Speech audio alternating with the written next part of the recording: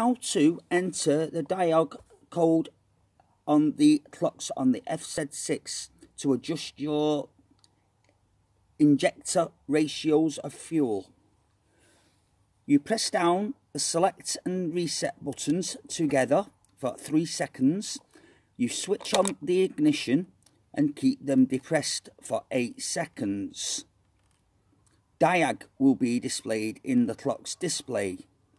You release the buttons, then you press select, code is displayed, then you press the 2 down together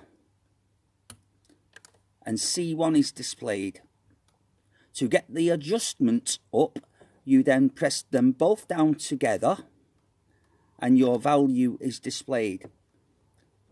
Reset, adds, select minuses.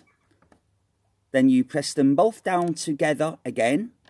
Then you press select for C2. Then you do the same again for the second value, and you can adjust that the same way. Then to go back and save the values, you press them both down so it disappears, and then you switch off the ignition. Simples.